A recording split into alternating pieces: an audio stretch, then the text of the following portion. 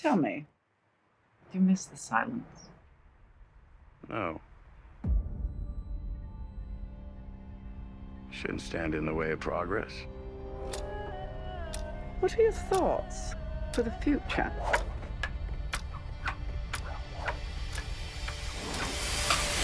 We have to redefine the form. We've got to innovate. We've got to inspire.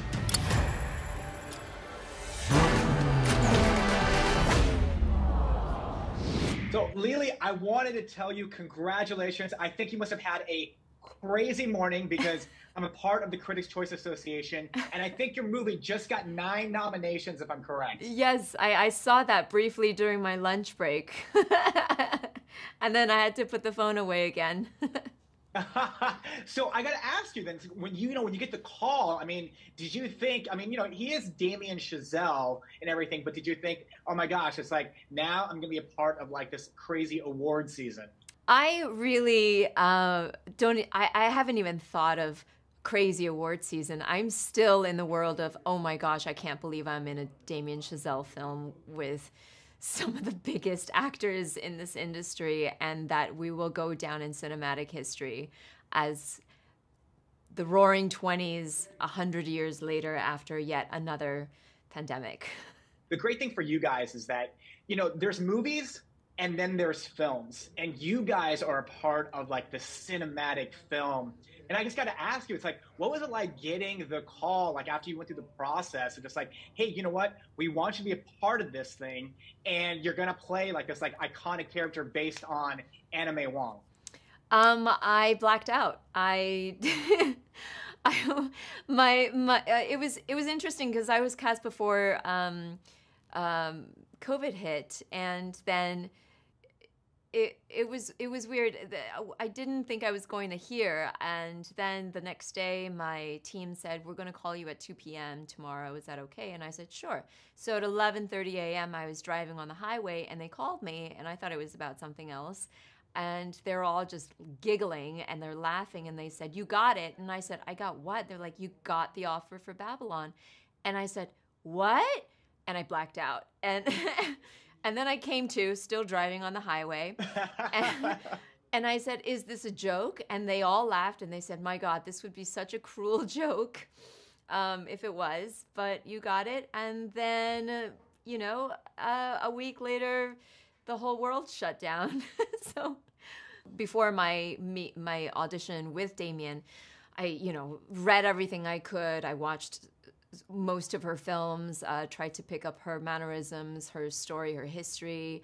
And then when we worked together, I didn't know that the character wasn't Anime Wong. It wasn't until after I was cast did he email me and say, this is actually a fictional character based on Anime Wong. So of course I was a little bit, sad at first, but then I was relieved of the pressure to really get it so accurately. But, it all worked out because it gave us it gave me more creative freedom. I know that Damien never intended for her to be, a biopic in any way, but it was good. We talked extensively for 3 days, like little screen test masterclass with Damien Chazelle, and we walked through how we wanted her to carry herself, how she walked, how she spoke. We started her off with very graceful, whispery sounds, and then we lowered her after the first day on set. It's just through trial and error and finding what worked best. You had that iconic scene with Brad Pitt. Like there's just a scene, it's just you and him just in that scene, and I was like, oh my God, that is just amazing for you. I was wondering how it was as being on set. It was great. I think, I had to compartmentalize just how intimidating and how scary that really was. And I, packed it up in a little box and I just shoved it to the side and just had to go on set and pretend like it wasn't Brad Pitt.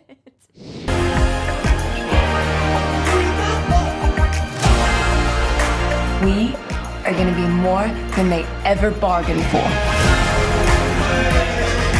What I do means something. It's bigger than you.